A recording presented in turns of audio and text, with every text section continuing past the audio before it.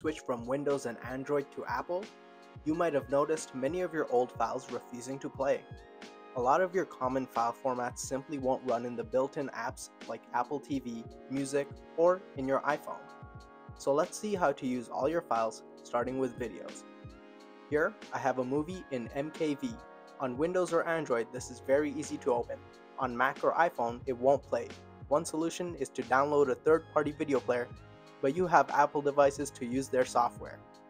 To run any video file on your Apple devices, the best option is to convert the file to MP4.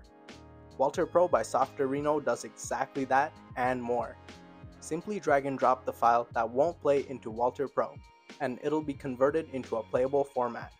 You can even send videos to Apple TV or music to Apple Music. So let's demonstrate the music file fix next. When I send a FLAC song to my iPhone with AirDrop, I can't play it in Apple Music. I have the option to play it through the Files app, but you have to not click away from the app to keep listening. So we'll simply drag the FLAC song into WALTR PRO and drop it into my iPhone. Now the song shows up in Apple Music with the rest of my music. You can even edit the metadata in WALTR PRO. Now you know how to use any video and music file on your Apple devices, but what if you want a custom ringtone?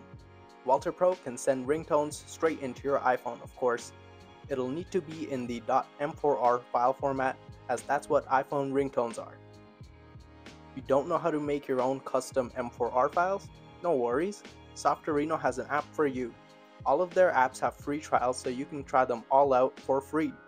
At softorino.com, there are tons of apps for your Apple needs. iRing for ringtones, folder colorizer for your Mac, video downloaders, and more. The best part is, all of these apps are included when you decide you want to purchase just one of them. As an Apple fan, these apps take my devices to the next level. Check them all out at softorino.com. If you liked this video and found it useful, leave us a like and subscribe to stay updated on the best Apple apps.